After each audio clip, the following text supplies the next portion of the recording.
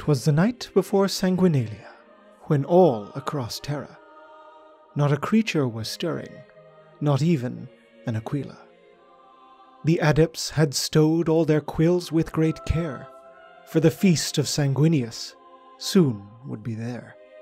The tech priests were nestled all snug in their beds, while visions binaric danced in their heads. The high lords in their senate, and I on my own, had all settled down in our beds all alone.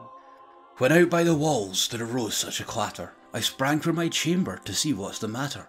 Away to the summit I flew like a spear, to attend upon the ruckus, to belay my fear. Luna upon the blanket of Himalasian snow gave a cold lustre to everything below. When what to my chronicler's eyes did show, but a great mighty Primarch, all his captains in tow. Upon a great stormbird so mighty and lustrous, I know in my heart it must be Sanguinius. More rapid than Aquilae his retinue had came, he laughed and he shouted and he called them by name. Now Amit, now Ascalon, now Raldoron and Beerus, on Furio, on Cerivus, on Salicar, on Carminus. To the top of the palace, top of the walls, now fly away all. Dry parchments flew by, the angels did fly, together they climbed and did shoot towards the sky.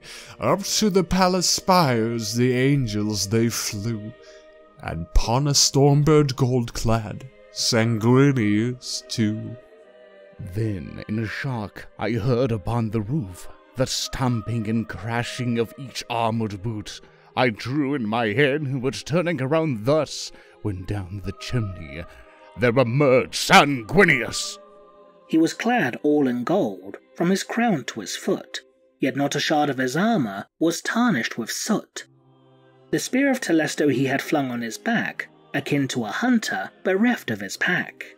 His eyes they just shone, his dimples angelic, cheeks like roses, his countenance seraphic, his smiling lips drawn up like a bow, the cape on his back as white as the snow. My loyalty eternal I long to bequeath, for garlanding his head was a great laurel wreath. He had a warm face and an expression divine, his mind far beyond the mortal ken like mine. Being jolly, the great angel was he, and I laughed when I saw him, and him along with me. A smile from his face, and a nod of a head, gave me great faith I had nothing to dread. He spoke not a word, but went straight to his work, filled his brother's stockings, then turned with a jerk, laid a finger on his lips, a wink from his eye, then away out the window the angel did fly. He sprang to the air, to his men he did yell, "Come, my sons, 'tis no time to dwell." I heard him exclaim, as they rose out of sight, "Merry Sanguinalia to all, and to all a good night."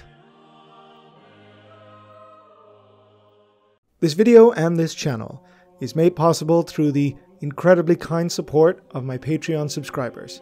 If you'd like to help support the channel, head on over to patreon.com/Oculus Imperia if you want to kick me a buck or two to help keep the lights running and the scripts flowing.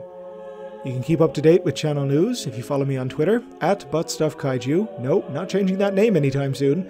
And new this month, if you'd like to support the channel with some merchandise, my very first t-shirts are up for sale on teespring.com/Oculus Imperia. Join the channel on Discord as well. A link to all of this will be in the description below.